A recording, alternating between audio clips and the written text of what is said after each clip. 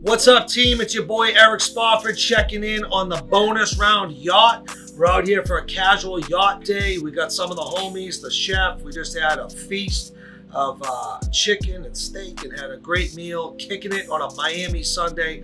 I got my boy, the homie, three-time world champion boxer, Berto, out here kicking it with us. And we were just up there with the feet up. I said, Andre, let's hop on a video real quick. The people on my channel, the people that follow me on social, they need to know more about the mindset of success, the mindset of a champion. It's always intrigued me, and I've used this analogy, although I'm not a fighter, I've been a fan my entire life. And I use the analogy of the championship mindset in business. Facts. Because there's so many similarities to the fight game, to entrepreneurship and business. You're going to get punched in the face in both. Facts. You're going to take L's in both. If you want to be the best, you're going to be up earlier and out training the competition. They're both incredibly competitive.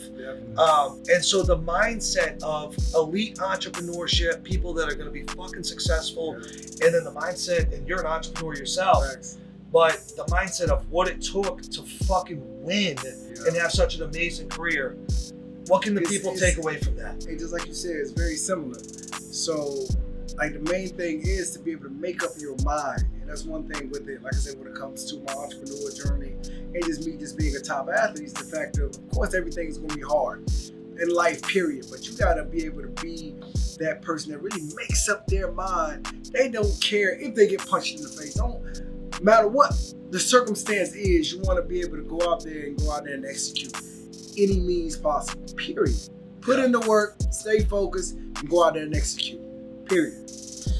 I love that, about commitment, all in. You know, so many people, I feel like, approach things and they would probably get killed in the fight game, like they're gonna get killed in their journey for success in entrepreneurship, with 1 foot in and 1 foot out, trying to keep that safety net. You know what I mean? You have to be all in. You have to accept this is under any and all conditions that you're gonna get punched in the face. You're walking into the ring, championship fight, fucking millions of people on pay-per-view, thousands, tens of thousands in the arena.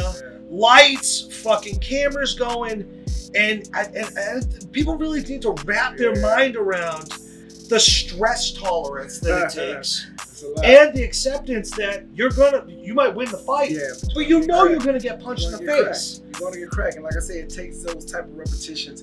And like I said, for you to walk into an arena like that with 20, 30,000 people, and to be able millions at home, and just be able to make that walk. I've seen so many guys that are talented fighters, but just that walk cracks them. I see them lose before they get in the ring. You know what I mean? So it takes a different type of mentality to be able to block out all of the bullshit, block out all of the noise, and be focused on what you got there to do and try to execute and become the world champion and be able to defeat whoever steps in that ring with you, and just own the building. You gotta own that building. You gotta own, you know what I mean, just everything that's going on around you. Just know that you're here to do a job. And talk about this for me though. That's showtime.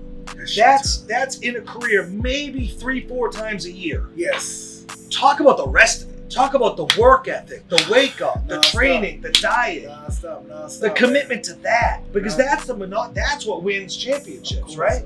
Consistency. You're not going to want to, feel like waking up every day, getting back at it. But just us in general, we're at it 3 or 4 times a day, and it's just the fact of training 3 or 4 times a day. Let's say train 3 or 4 times a day, but you need to understand all that stuff is just compounding into for one night. For one night, we hop into these 9 to 10 week training camps for one night. We go through a lot of fucking bullshit. We go through a lot of, like I said, soreness of the body, or even just your mind kind of withering off, all for one night to go out there and show what you're all about. And like I said, it's the same thing with business, man. You just got to put in the repetition. You got to put in the reps. And what's so impressive about that for me is watching careers like you've had, is your ability to maintain the hunger to continue to do it. You come off a winning fight, you take a bag home. Bag. How long is it until that comes with girls. That comes with distractions. The life trying to pull you in. Andre, come here. Andre, do this. Andre, meet this one. Andre, can I come over? Like all the crazy shit. And the ability to fucking wake up, either it's the next day or the next week or the next month, and get back at it and put that. I think in order to put the blinders on. If you want to win in entrepreneurship, you have to put the blinders on. For sure. Talk about that. You need to be able to try to pull something that's a little bit greater than yourself for what you want to try to accomplish. Certain things that just, just wake me up every morning. I want to leave a mean legacy here. I want to leave a real legacy, and I know it's going to take a lot of hard work, and it's going to take me to put those blinders on a regular basis for me to try to accomplish what I need to accomplish. I've seen examples of other people that were extremely talented, but drifted off from a lot of the bullshit and a lot of the distractions. So if I make a commitment on what I want to accomplish, what I want to leave here for my children, or just for people that come, like just behind me, I know the commitment that it takes. Period. Yeah. That's it.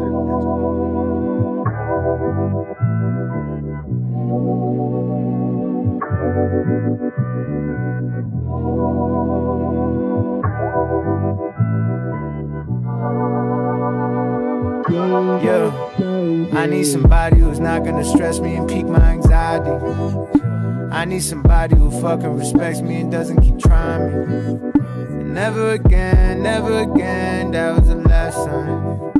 Never again, I said that last time. Lack of understanding and patience, poor communication got me feeling like there's no more point in trying to make this work. That's it. And so one of the main skills in handling distractions from myself is that I've learned to get very comfortable with the word no. You have to get comfortable with not being a people pleaser. And it's tough. It's tough at times. It's fucking hard. Especially if you walk into any type of success. I wanted to be in the clubs. I wanted to be with the bullshit. I wanted to be with that shit's fun. It's not like, if people get this misconception when they see successful people, they think that we're not interested in the bullshit. Motherfucker, we're interested in the bullshit. We just don't bullshit. But we just know. Because it's a commitment to you said it, to the legacy and the vision. To a greater fucking purpose. The greater purpose is so much more meaningful to people that share this winning mindset. That's what I think gets lost on a lot of people, that I could say no to the date, I can say no to the club, I can say no to the bullshit, and fucking get to bed early and get back to work. I coach entrepreneurs, and it's so funny having this conversation with you, because I literally use it as an analogy because I love it. I said, do you think when fucking Conor McGregor, everyone knows who Conor McGregor is, right? So I use him as an example alone. I said, when he's on top of his game, you think he's sleeping in? Or you think he's up earlier than everyone? Andre Berto at the top of your motherfucking game in the fight games. Are you sleeping in? Are you up earlier than everyone, putting in more work than everybody, or less? It turns into an obsession. It turns into an obsession. Like, you have to be able to be in that type of mind frame. Anything, like, you want to take it to the next. That's what really separates. That's what really separates the guys. Like, obsession, like to really just dive in and live. I'm in recovery, as you know. Been sober 16 years. And in the recovery literature, they talk about the work that it's needed, that we have to do in the day-to-day to maintain sobriety and recovery. And there's this one line that sticks out to me that I think about all the time. It says, we cannot rest on our laurels. And for years, I was like, what the fuck does that mean? And so one day, I got a dictionary years ago. I said, what the fuck is a laurel? What are we not resting on?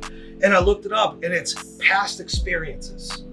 We do not rest on our past experiences. And I see too many people get caught slipping in business, in life, in entrepreneurship, and the fight game, because you see it. Like, they get caught. They have all these wins. They have all this success. Sleeping on the you start to believe the hype and start to drink the fucking Kool-Aid about yourself, and you get caught slipping in that. That's it. How do you keep it fresh? How do you keep it like you're only as good as your next fight? That's it. Right? That's it every time, man. You could have 35 wins, but you're only as good as the next last one. performance. Period. And the next one. what's the end of the next one at the same Yeah, time? It's just the fact. Like I said, we got one life to live. How do you want to leave here? Like, how do you want to make your footprint here at the end of the day, and especially in the sport if you're in the sports game? Yeah. You know what I mean? Last question, and I'll let you go. We'll What's get up? back to chilling on this beautiful yacht day, 85 degrees in sunny Miami. Yes, sir. A lot of focus on Andre Berto, the professional fighter with an amazing record, an amazing career. Right. But you started at 7 years old. Yeah. Talk about, just give the people a little bit, because at 7 years old, getting off the bus, running to the gym, growing up, teenager, you know, all that until you start to get some success. Talk about that, being able to put in the work for a long period of time before you see the results. Because I see a lot of people that fucking think they should put in a little bit of work and get a lot of results like fucking right now, tomorrow, and they lack the perseverance and commitment to do this for a long time. Like, I was an entrepreneur working 16 hours a day for a fucking decade before anyone even knew who I was. They don't see that. They don't see the work. They don't see all Tell the them about practice that. in the gym, man. Like I said, I started at 7 years old. And like I said, my dad, he said, if you want to do it, you're going to do it. So, I mean, just get off the bus at school, running 3 or 4 miles to the gym. This was every day, consistently. And what's name on Havendale Boulevard in Winter Haven, Florida.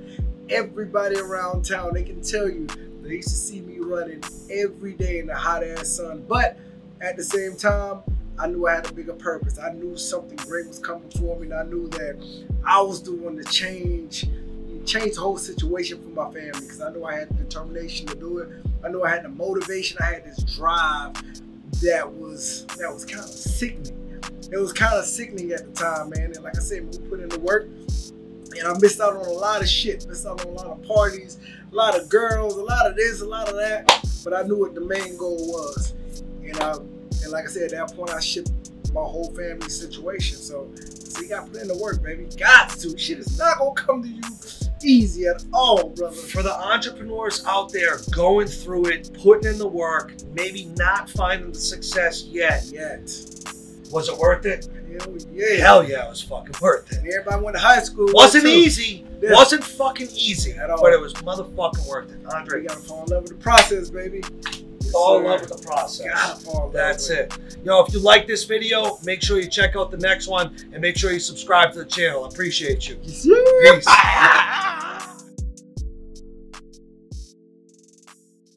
Amazing life. It's really unbelievable in these moments that have become so accustomed and kind of normal that I'm on my yacht in Miami on a Sunday, just chilling. Just had a great meal prepared by the chef, bunch of amazing friends, one of them being 3-time world champion Andre Berto, you know, fought Floyd Mayweather. I mean, just fucking legendary.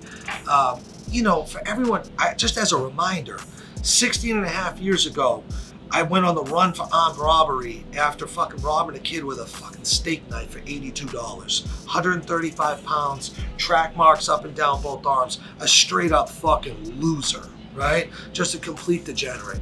And so, I only tell you that for this, is for one reason. It's the word hope. That no matter where you are watching this video, no matter what's going on in your life, chances are I've been fucking lower than where you're at now. I've been to the absolute bottom. If there was a rock bottom, I started below it. And so no matter what, as long as you're breathing this hope, you can build an unbelievable life that includes an amazing network, amazing human beings, success, money, purpose, and all of that stuff accumulative, right, is happiness. It is the fucking life that you deserve if you step out of your bullshit, give up the vices, give up the nonsense, give up the toxic loser friends, get rid of fucking all of them. Dial in and make a commitment to do it, not for fucking a week, not for a month, not for 6 months, not for a year, for a fucking decade. Like, you have to get your mind right and understand that this is going to take a long time. Like you heard Andre talk about, 7 years old, running to the boxing gym. You think he was fucking well known, you know, for how long, how much work did he put in to achieve that level of success? Myself, I worked for more than 10 years relentlessly before anyone even knew who the fuck I was. You got to think of it in the terms of macro and micro. In the micro, in the day-to-day, it's relentless execution. It's leaving everything on the battlefield of business, life, and success and output. You should come home and put your head on the pillow, fucking empty guns. You got nothing left every day. But it's the patience of macro, that you know that the day is not going to win it. Those days where you leave everything on the battlefield is not going to win it. What's going to win it is doing it for years on end. Years. And when you put that recipe together, although it doesn't feel like it, I promise you, you can't fucking lose. When you can't be beaten, you can't be stopped, you can't be denied, you can't be put down, you can't be paused, and you're just like the fucking Terminator putting in the work ethic. 12, 14, 16-hour days, 365, year over year, in love with the process, not the result. It's gonna happen for you. It's gonna take a lot of time.